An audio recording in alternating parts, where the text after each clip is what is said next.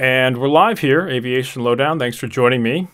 This is, what is it, episode 3, I believe, of season 3. For those of you who are joining on YouTube, I do apologize because now you're seeing my face. And for those of you who are listening on audio, you made the right choice, okay? So my parents used to say, you got a face for radio, kid. Actually, it might have been my teachers. I can't remember. My parents were generally pretty supportive. Not really sure. Anyway, guys, thanks for joining me. Today is the 21st of July, which means it's been about 2 weeks or so. I actually went upstate, kind of hung out up there for a little bit. Did some things, see some new, cool, exciting things as well. My brother actually just bought a house up there, so it was kind of fun for a few days to spend up there. Guys, I want to talk to you, right, about aviation and coronavirus, because we actually had an episode about maybe like 3-4 months ago at this point. It's kind of hard to believe, but... And I was talking about how it seems to me that this is going to forever change aviation. And, you know, people were like, oh, this is great because things are getting back to normal back in May, back in June even, which at this point was like more than a month ago. It's kind of crazy. May. Whew. But anyway, they were like really convinced that things are going back to normal. And now, man, we're getting like almost 80,000 new cases a day here. Okay. Here in the United States. I'm coming to you from Long Island. Now, here we actually got hit pretty hard, right? We got hit pretty hard in the beginning of this thing, and I was sitting right here in my studio in this seat, freaking the fuck out, right? And I was like, I don't know if I'm going to be able to leave my house. Anyway, a few months later, now we have masks everywhere. Everyone's wearing masks. And apparently people are still flying on airplanes. This is what we're going to talk about for a few minutes today.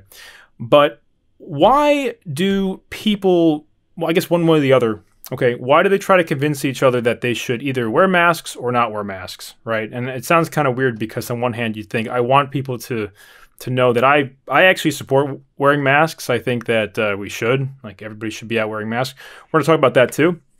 But we're also going to talk about the air traffic control system, which is something that I don't think people are really even discussing. Like I actually did a Google search, Google News, okay, and there's like no mention of the ATC system, which is not surprising because who cares about the guys waving the wands? Okay, you know what I'm saying? Because that's what the air traffic controllers do, apparently. But no, in all seriousness, like this is a big deal because, let me connect to the internet. That probably would help me get this article up. But one of the things that the FAA did is they actually have a map. It's an interactive map showing which facilities had reported COVID cases.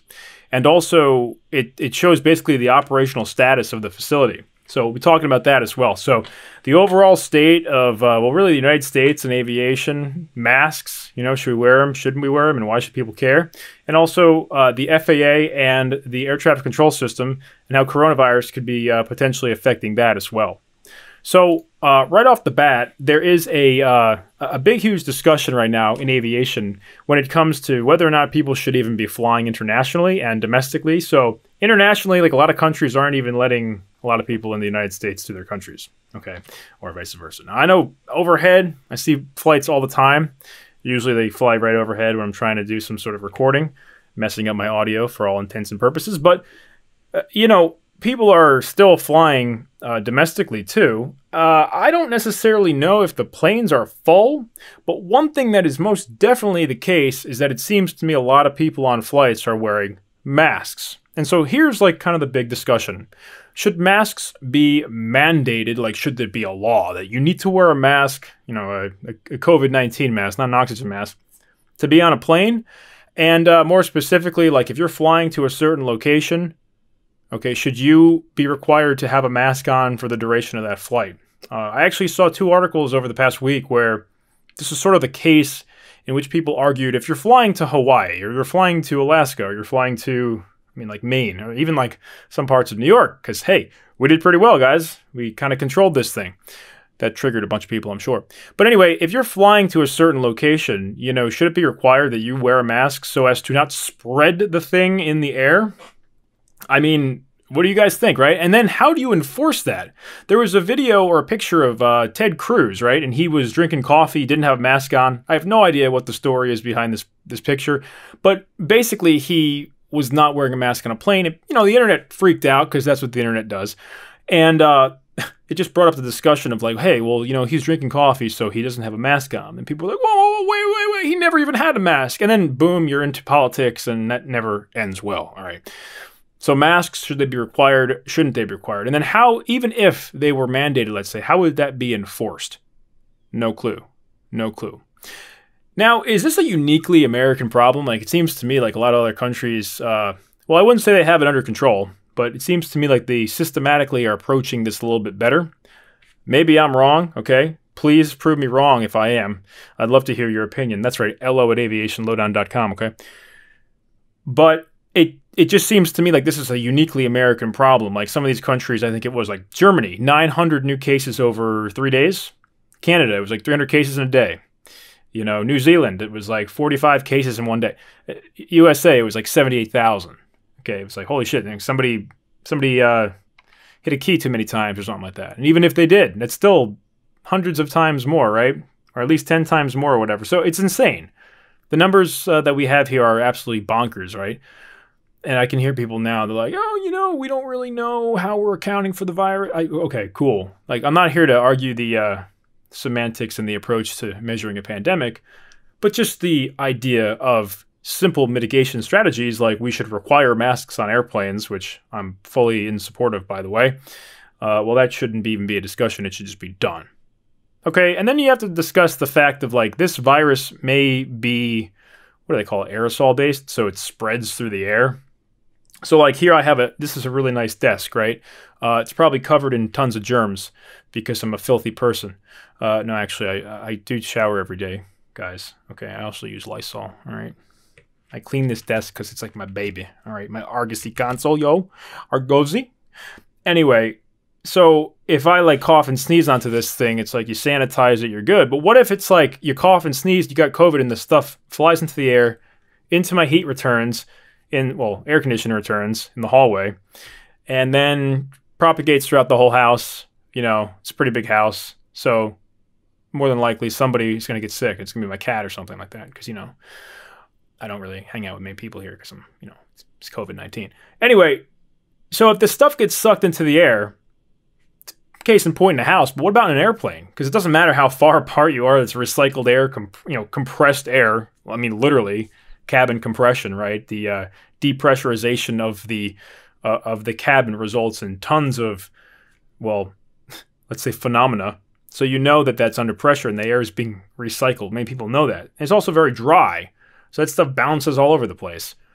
But like no one's talking about that, or now they're just starting to. But masks don't really, I mean, I guess they would help in some cases. But if you take it off for 1 second to drink coffee, like if you have the virus, now it's aerosoled into the air and, sucking its way through the cabin. So total chaos. No one knows what the hell's going on. So airplanes, I just, at the risk of sounding like I'm playing devil's advocate here, but like they just don't seem very safe during a pandemic. I don't mean flying, like they're perfectly safe to fly on. I'm just saying you might be more likely to get a virus. Seems to me that's the case. I don't know. I don't work for the CDC. So with this all said too, with the mask thing, that was in discussion to people who fly planes, and if they would even enforce it, I have no idea. But also, as I mentioned in the beginning of this too, the air traffic control system. And it's interesting, if you type in, I think it's, type in ATC FAA coronavirus, okay, on Google, and it's like the first or second return here. Here it is. FAA facilities affected by COVID-19, and they have a nice map. Now, I've been working in close hand with many of the people who contribute to this map. Very fine attention to detail. Like, this map is accurate. These guys obviously take this very seriously, as they should. But one of the things to note is just how many more facilities there are on this map than there were just a few weeks ago. And it seems to me like while most are operational or not really, having it affect their day-to-day traffic operation, it's just a lot of facilities that have positive COVID tests at some point. And they actually go all the way back. Like I just clicked on Vegas TradeCon. So personnel tested positive March 18th and July 3rd. Okay. And if you guys remember, that was actually the whole thing where the tower basically shut down. This happened at a few different airports. It became untowered airports. So, that was the famous Midway problem. Midway traffic, Islip traffic, New York traffic. We made a joke, LaGuardia traffic, But who knows? And how sustainable is that if the virus is just propagating and spreading further and further? I mean, if you consider the fact that like 40 or 41 states are still in the upswing of this virus, I don't really know how this is sustainable. And that's not to say that, the virus is getting more aggressive. It's just that the people are not really socially distancing. Some people can't. But man, I gotta sidestep the aviation stuff and just mention how crazy it is in some of these places. Like, I was actually talking to a friend who lives outside Miami. Well, he's in Miami right now, and he's like, dude, you won't believe this shit, man. He sends me these Snapchats of people on the beach and people like basically shoulder to shoulder outside, no masks, you know. Or my cousin's in California, really smart guy, really big into cars. So he, cruises down the Pacific Coast Highway and everything. And usually, you're pretty social distance there. You're not really with anybody, but he does, occasionally we'll see people stopped on the side of the road. He's like, man, these bars are packed. These beaches are packed. The outdoor, my good friend just sent me a picture of him on a nude beach. Well, it was his butt, okay, and his girlfriend, whatever girl of the day it is for him out there. Shout out to you, Rod. You know who you are. Anyway, so the beaches are packed, man. People are just doing their thing. They don't care. And maybe it's a cultural thing, but we're kind of freaked out here in New York. And you hear guys all the time like, I don't know who, Ben Shapiro, right? I heard him on a podcast that said that the reason why it stopped in New York is because everybody died. Okay, kind of silly. No, the reason why it stopped in New York was because, we took this shit kind of seriously. I mean, we were kind of freaked out by this whole thing. And I just don't see that freak out mode is really going through the entire nation. And by the way, I'm not saying you should freak out, okay? You should not, like I said in that one episode, you shouldn't freak out about this stuff, but you should at least use it to sharpen your situational awareness and decision making. So go to that site, man. I invite you to go to that site. It's actually from the FAA. Some people have not seen this yet. It's literally called FAA Facilities Affected by COVID-19. Okay, go there, check it out. There's a lot of blue dots that are the facilities. Let's see. And Florida, I have a friend. He flies for Spirit, and Spirit's based in Miramar, I think, somewhere down there in Florida. And if you look at the Florida cases, what's today's date? Today's 21st. All right, so yesterday. So pretty much they're averaging about 10,000 new cases a day, give or take, right? 10 to 11,000 new cases a day. And keep in mind, when New York shut down, it was like 3,400, 3,600, something like that. We did peak around 11,500 a day.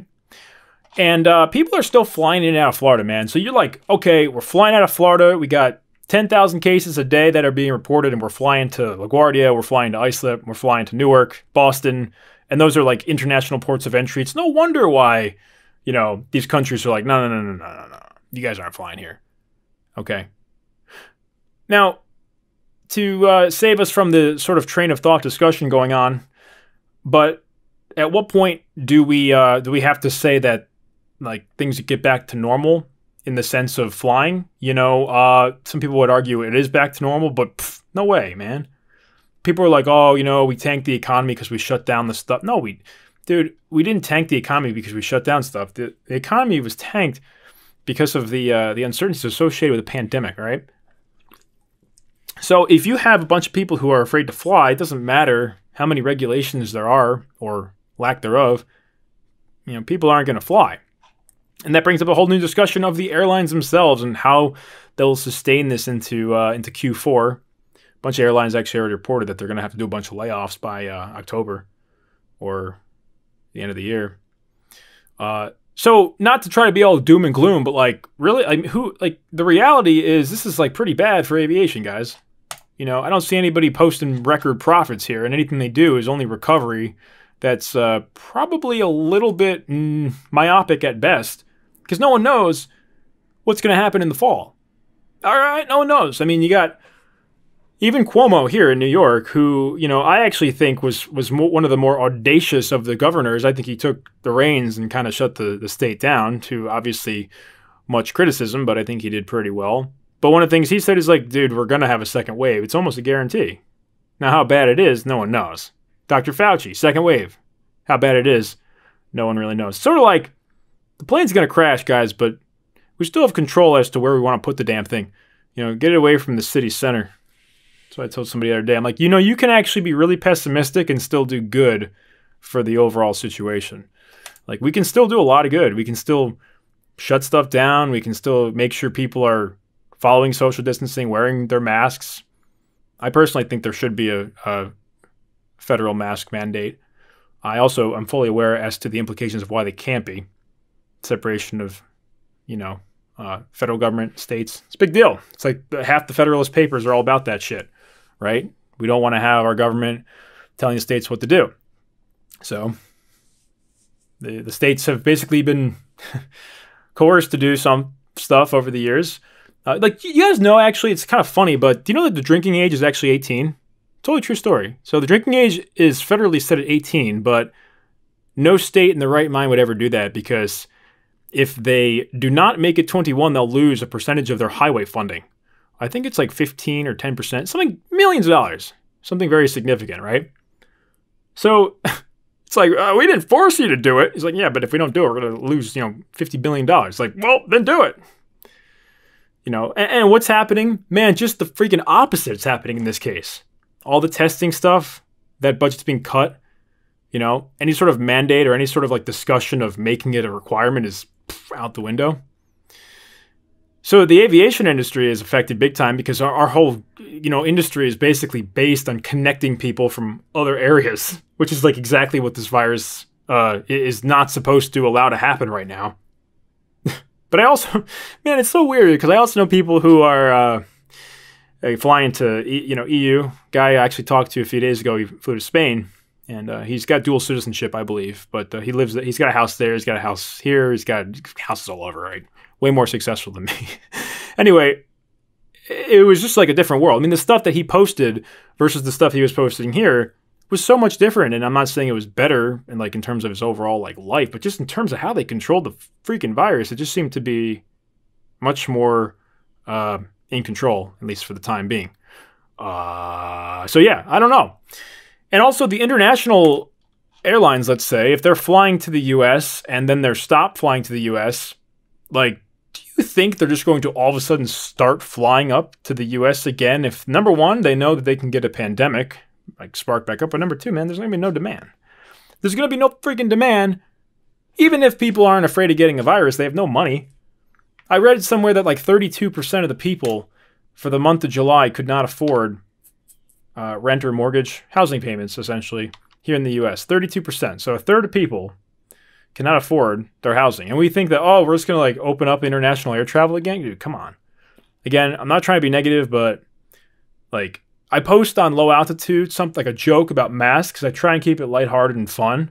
And then people think it's all going to, quote, end November 4th. I like the humor, but objectively, you're fucking out of your mind, dude.